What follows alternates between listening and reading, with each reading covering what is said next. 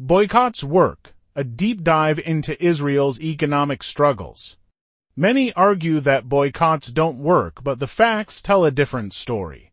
Over the past year, Israel's economy has been hit hard by boycotts and divestment campaigns, perhaps more than by any other form of resistance. In this video, we'll explore how the boycott movement has impacted Israel, from consumer goods to corporate relationships and even cultural and financial sectors, legislation and consumer boycotts. Israel's economic struggles have been so severe that they pressured the U.S. government into passing Bill H.R. 5179, the Anti-BDS Labeling Act. This legislation allows products made in Israel to avoid the Made in Israel label, hiding their origin to minimize the impact of boycotts. This move shows the desperation to curtail the growing boycott movement. But despite these efforts, consumer boycotts have spread globally. A report from Bloomberg shows that 1 in 3 consumers are now actively avoiding Israeli products due to the ongoing conflict. Companies deeply associated with Israel are feeling the weight of this consumer-driven movement. Corporate impact. Some major corporations have made bold decisions in response to public pressure. Samsung made headlines by withdrawing its operations from Israel, a business decision that kept them off the boycott list and aligned them with global sentiment. In stark contrast, Apple has maintained its close ties with Israel, largely due to deep-rooted connections with Zionist investors. Nestle, another major global brand, has seen a significant drop in sales over the past year. The boycott contributed to a decline in their net profits by 12% compared to the same period in the previous year. McDonald's, a longtime supporter of Israel, provided free meals to Israeli Defense Forces (IDF) during the recent Gaza genocide.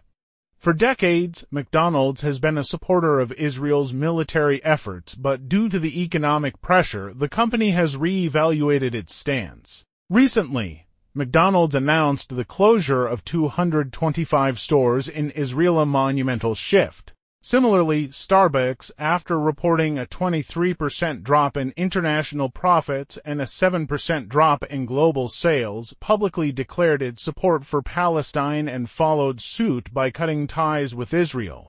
Puma, a major sports brand, also joined the boycott movement, ending its sponsorship deal with Israel's national football team. These corporate exits are examples of how powerful the boycott movement has become in reshaping corporate strategies. Financial sector and cryptocurrency. The financial sector, too, is feeling the effects. The Israeli government, through the IDF, pressured Binance, a major cryptocurrency exchange, to freeze the funds of Palestinian citizens. This act ignited widespread outrage, and within 24 hours, over 44,000 Bitcoin worth over $2.6 billion was withdrawn from the platform. Binance subsequently faced a massive liquidity crisis as users lost trust and fled the exchange. Furthermore, international investors are pulling back. A Danish pension fund with over 420,000 members withdrew investments from 11 Israeli banks, joining the global divestment campaign. Similarly, Ireland's sovereign wealth fund, worth €15 billion, divested from 6 Israeli companies due to their activities in occupied Palestinian territories. Japan's Itochu Corporation ended its business relationship with Israel's Elbit Corporation, and 76 universities in Spain stopped collaborating with Israeli academic institutions, signaling widespread disapproval of Israel's actions. Intel, a tech giant that has long supported Israel, had to halt its planned $25 billion chip-making project in the country, although the company denied the ongoing conflict as the reason. Internal pressure, however, seems to have played a role. Meanwhile, AXA, a French multinational insurer, was forced to sell its investments in all major Israeli banks due to similar pressures.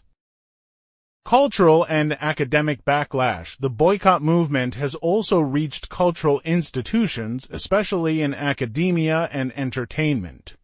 For major universities in San Francisco cut ties with Israeli weapons manufacturers. King's College London and the University of Copenhagen have followed this trend, severing their collaborations with Israeli defense firms. Even Hollywood, long seen as a supporter of Zionist narratives, hasn't been immune. Marvel's upcoming movie, Captain America: Brave New World, faced a significant backlash when it was revealed that the film would introduce an Israeli Mossad agent, Sabra, as a superhero. Mossad has been linked to numerous controversial activities, and this character sparked outrage. Marvel is now attempting to distance the character from Israel, reworking their narrative to avoid further backlash. International relations and investment decline. Countries that previously maintained strong relations with Israel have begun pulling back due to the boycott movement. Colombia announced it would no longer import coal from Israel, aligning with the global boycott. At the same time, investments in Israel have dramatically slowed. New investment activity has dropped by 49%, with half of Israeli startups having their funding cancelled or frozen. These economic shifts are a direct result of political and ethical concerns surrounding Israel's actions in the region. A Hebrew newspaper, Ma'ariv, recently reported that 46,000 Israeli businesses have been forced to shut down due to the ongoing war and its devastating impact on the economy.